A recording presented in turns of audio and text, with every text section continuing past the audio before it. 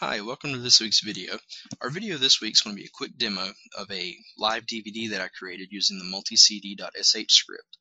I just wanted to show a little bit of what's able to be accomplished with this script. You can swing by multicd.tuxfamily.org to pick up the script. You can also check the description for this video for a link to their site as well. It's free to download. It's a very small download. You do have to run it within Linux.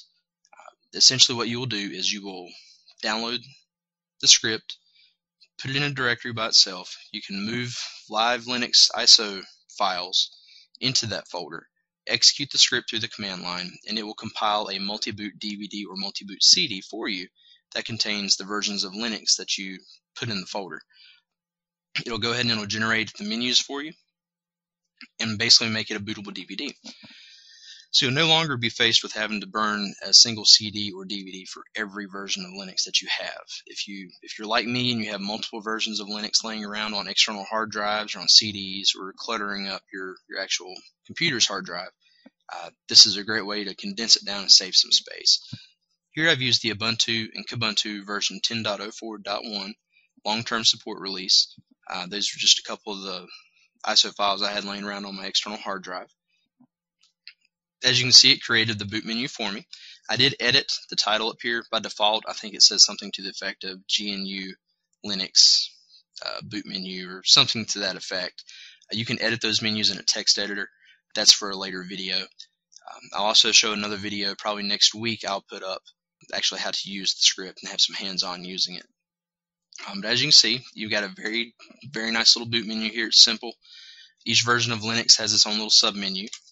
You can hop in, you can boot right into the live environment, or you can install that operating system. You can check the disk for defects, you can launch MemTest, you can even bypass this and go straight to booting from your hard drive if you'd like.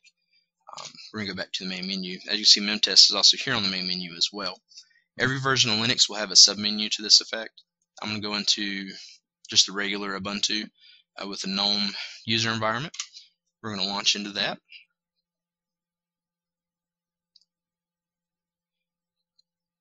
And as you can see, we're greeted with the Ubuntu loading screen. I'm using the live ISO that I created within VirtualBox under my Windows XP install. You can also burn this to a DVD and use it as well. But as you can see, we're going to go ahead and we're going to launch into the main system here.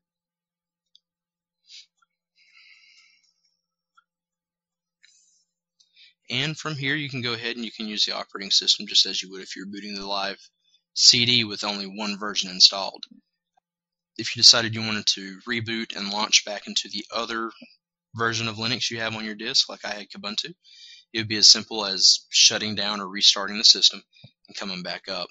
I would show that, but I'm using VirtualBox here and it doesn't like doing that for some reason with this ISO.